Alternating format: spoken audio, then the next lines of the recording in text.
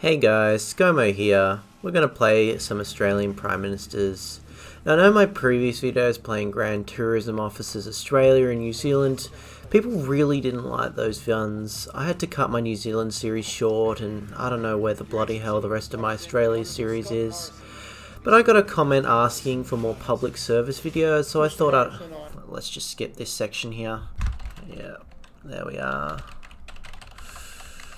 So I thought I would make one real quick.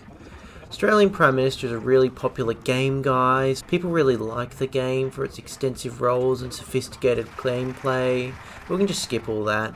Other players are going to annoy you about it, but you can just gag all of them. People always find economic management to be a fairly staple part of the game.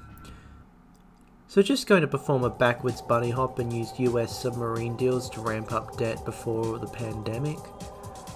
Now that you're in the air, you can pretty easily glide past all the government responsibility. It almost feels as if this part of the game needed some sort of commission to stop you from having corruption or something. Oh yeah, if you're having trouble getting your photo shoots correctly, you can just spam the handshake button. Not much they can do really. Love the little marketing glitches and tricks you can pull off in this office. I know most people want it, but I really hope the prospective Deb Albo won't patch them.